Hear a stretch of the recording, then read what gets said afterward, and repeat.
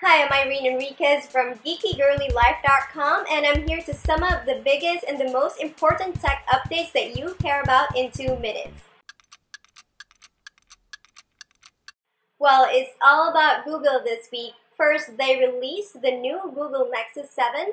It's lighter, thinner, and more powerful. It's less than 50 grams than its predecessor. It's 2 millimeters thinner, and is considered as the world's highest resolution 7-inch tablet.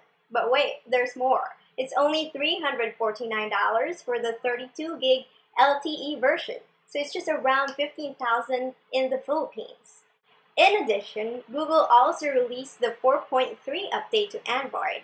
So one of the features of this update allows users to set restricted profiles. So it's great news for parents. For example, you can restrict your kids to buy in-app purchases or prevent them from accessing other features of your phone or your tablet. On another Google news, SourceBit, a mobile design company, released a photo of a digital rendering of what Google Glass might look like in the future. The design looks like real eyeglasses with prescription. However, SourceBit's product director told BuzzFeed.com that we won't be seeing this design anytime soon.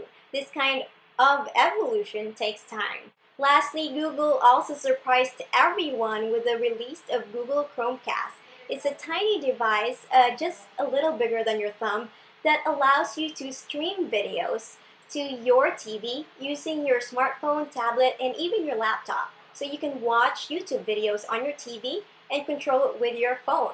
It's only $35 and it's already sold out after it's just a few days after it's released. However, in the Philippines, you can just wait for the CDR King to make a cheap knockoff. Seriously though, I will keep you posted with details about Google Chromecast. So that's your 2-minute tech update. I'm Irene Enriquez. See you next week.